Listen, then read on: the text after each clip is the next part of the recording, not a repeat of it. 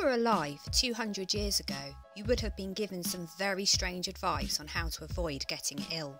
You might have been told to carry sweet-smelling flowers with you or avoid going to smelly places. This was because at that time, people didn't understand that infectious diseases were caused by microorganisms. And they didn't know that because they couldn't see them. Microorganisms are so called because they can only be seen using a microscope. They are far too small to be seen with the naked eye. In fact, the invention of the light microscope opens up a whole new world to scientists, the microscopic world. A microscope magnifies objects and makes a larger image. This allows us to see objects in more detail. Resolving power, or resolution, is also a feature of microscopes. Resolution is the ability to distinguish two different points as being separate. Basically, using a microscope with a high resolution means that you can increase the magnification further without the image becoming blurry. The light microscopes you may use at school will have quite a low magnification and resolution, but they will still enable you to view individual cells.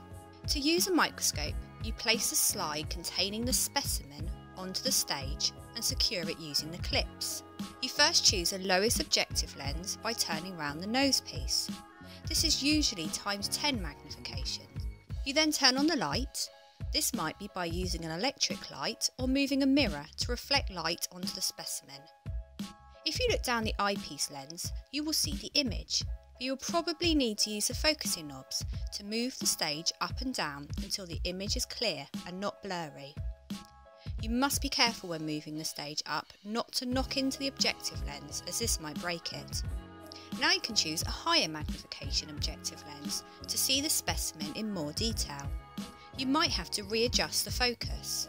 Now you can clearly see the specimen, you can draw it and write down the total magnification you used.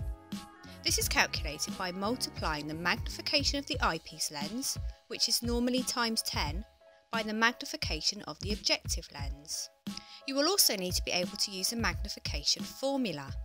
Magnification equals size of image divided by size of real object.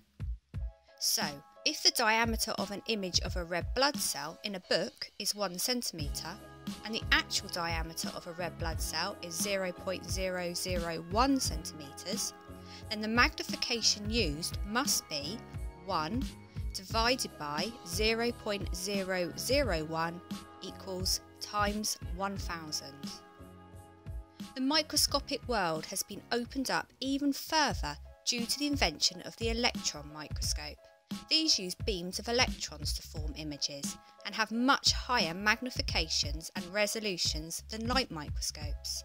They have enabled scientists to study objects in much more clarity and detail, from cell organelles like the nucleus and membrane to even smaller structures like individual atoms. If you liked the video, give it a thumbs up and don't forget to subscribe. Comment below if you have any questions. Why not check out our FuseSchool app as well? Until next time.